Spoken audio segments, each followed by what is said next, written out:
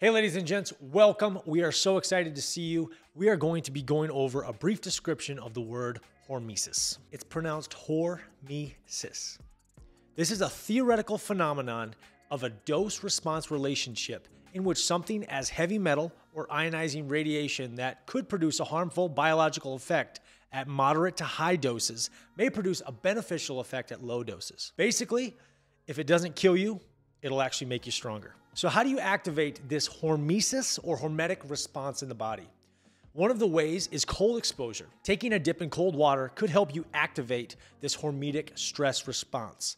Dietary restriction is another, such as fasting for a day or a half a day. Heat exposure. This one, like cold temperatures, hot temperatures can trigger a hormetic response.